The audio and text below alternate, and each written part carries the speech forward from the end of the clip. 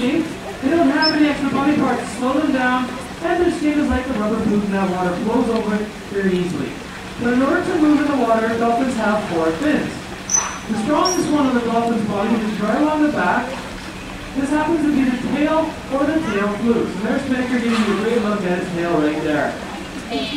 Now the reason that tail is so strong is because there's a huge muscle that runs along either side of the body from the base of that skull to that tail, powering the dolphin to speeds of up to 40 kilometers an hour, which is faster than you're supposed to be driving if you're in Stanley Park. Now, while he was in the air, maybe you noticed another fin on the dolphin, and it's right along the upper half of the body that's shaped like the letter C. This happens to be the dorsal fin.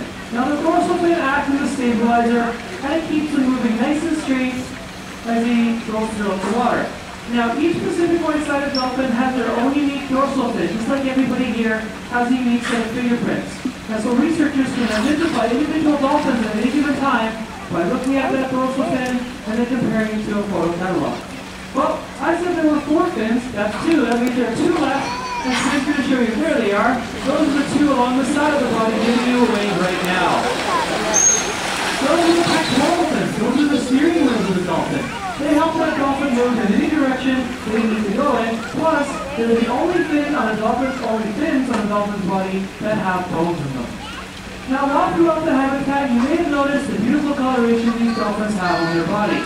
The upper half of them is a very dark gray, and the underside is a very bright white. You can get a better look at that coloration right here with Spinnaker. Not only does he have black, but he also has a whole bunch of grays and whites and everything in between. Now this happens to be called counter shading. It helps hide the dolphin in the water column from its prey and its predators. Now light does not travel well in the water, so when you look down the water column, you see that dark upper half of the body compared against the dark water below, and you might lose sight of the dolphin. And the opposite works just as well. If you look up the water column, you see the bright white belly of the dolphin compared against the surface of the water, whether by the sun or by the sky, and again, you will lose sight of that dolphin. Well, both Spinnaker and Laverne are doing a great job of keeping a close eye on us wherever we move on that dock. That's because these dolphins have good vision above and below the water. But sometimes a dolphin cannot see where it's going. Maybe because there's too much dirt in the water, or maybe because it's nighttime. Either way, if the dolphin can't see where they're going, they rely on sound to see where they can find their way. So let's listen to some dolphin sound this afternoon, going with Spinnaker first.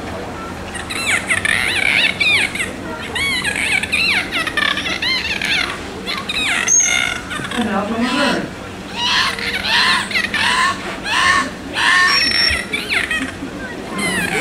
Now, when Spinnaker's making these sounds, like he's doing right now, you'll notice that his mouth is tightly closed. But when Laverne was making those vocals, her mouth was wide open. Now, it doesn't matter whether a dolphin's mouth is closed or open, because they don't have vocal cords like we do. No, of course you don't. Instead, the dolphin will use its blowhole, which is at the back of the head behind those eyes. And by moving all the muscles around the blowhole, they can make all sorts of different chirps and clicks and whistles. But how do dolphins hear these sounds? They don't have big floppy ears like us humans do, because if they did, that would cause drag while they're swimming and slow them down. Instead, the dolphin will use its lower jaw connected to its inner ear, and this way, they can get an acoustic image of everything that's around them. Now, one of the reasons the dolphins make these sounds is to find food. And of course, the favorite food of the dolphin happens to be fish. Now, the main fish we feed the dolphins here at the aquarium is called herring. It's a fatty and nutritious fish that keeps that dolphin's blubber layer nice and fixed so they stay warm in the water. We also give them caper, which is another type of fish, it's slightly smaller, but we also give them squid. Now, squid and caper are a great source of fresh water for these dolphins. Dolphins being animals just like us, if they were to drink the salt water they live in, they would feel sick. And so they have to rely on their food for fresh water because they can't find it anywhere else. Now, while looking for food in the wild, a dolphin has to make sure it does not become food itself. There's 2 animals that live in the water with the dolphins that would eat a dolphin if they had a chance, and these animals happen to be killer whales and sharks. Now, to deal with the killer whale, a dolphin will use its speed and its agility to jump out of the water to get away from the killer whale's echolocation, as well as the killer whale's open mouth.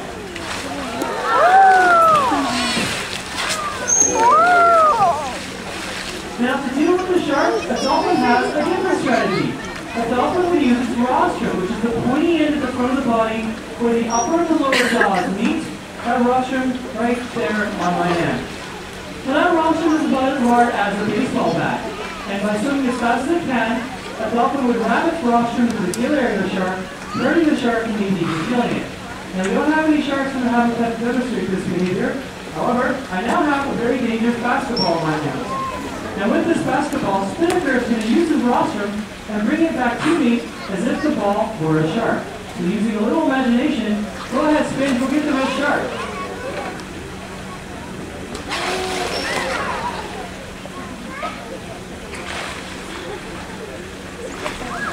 Well done, Spin. Great accuracy.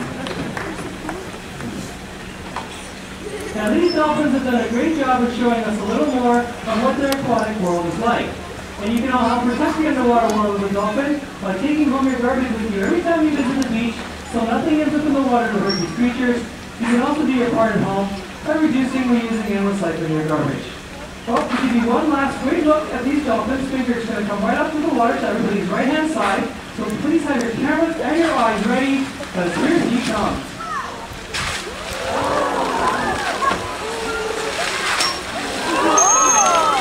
Now with those two fantastic leaps from Spinnaker, on behalf of Spinnaker, Laverne, Leonora, and myself, thanks for watching the 4:30 Dolphin Show.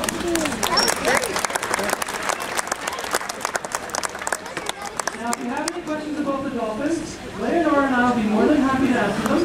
Please give us a few more minutes to keep working with these dolphins, and then you can meet us in the green tent behind the dock. If you want to check the dolphins out underwater, just go to either end of the habitat where you find a set of stairs that leads to underwater walk coast viewing.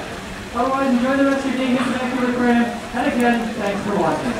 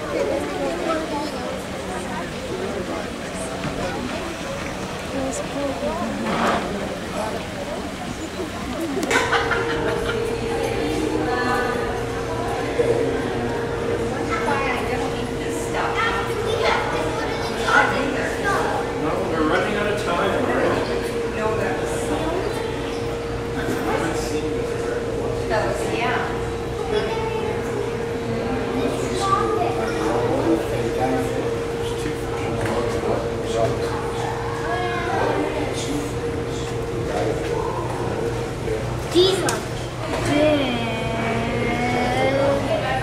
Dude, that one's got like a worm or something.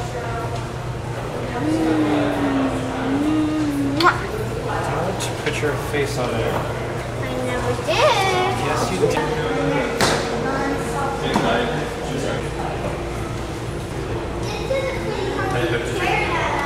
It's pretty. Oh, look at that one. Fish.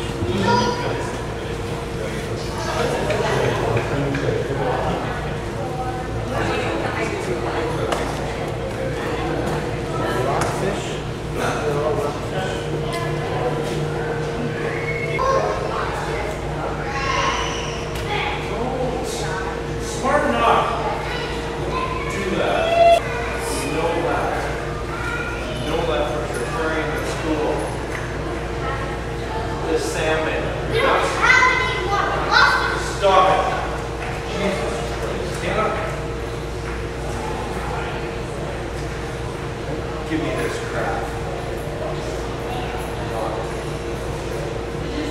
You know exactly what I'm talking about. You know what I'm